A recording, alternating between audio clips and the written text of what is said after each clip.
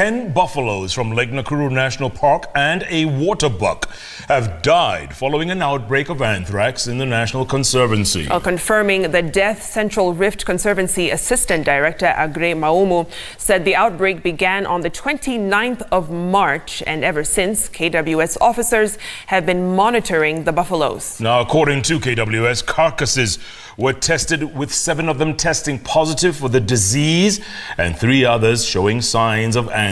Well, this incident happened just a day after 22 people from Tegat sub-location in El Burgon, Molo sub-county were taken to hospital as a precautionary measure after they came into contact with meat suspected to have been exposed to a bacteria that causes anthrax.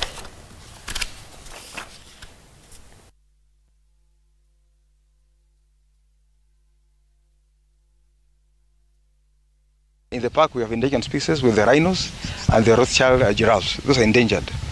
And so what we're doing is that we don't want those species to be infected. What we're doing is that currently, for the last 3 days, we have been vaccinating these species, especially the white rhinos, because they easily interact with buffaloes.